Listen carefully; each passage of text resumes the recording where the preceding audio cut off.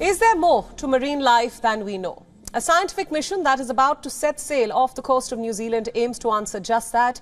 The 21-day mission will search for undiscovered marine species 5,000 meters down in an area called the Bounty Trough. Take a look.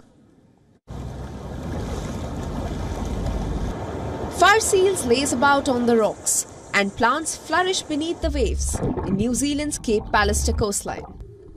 So do many undiscovered species of corals, sponges, fish, mollusks, sea stars and urchins.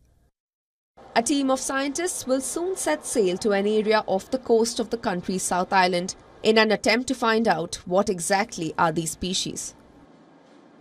The scientists from the Ocean Sensors Organisation and New Zealand's National Institute of Water and Atmospheric Research will spend 21 days on board the research vessel, the Tangaroa.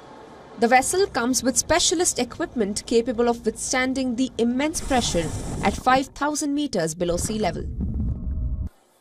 New Zealand is surrounded by the Pacific Ocean and the Tasman Sea, with currents from the Southern Ocean bringing waters up from the Antarctic. Its rich ecosystem has long attracted marine scientists to study its contents.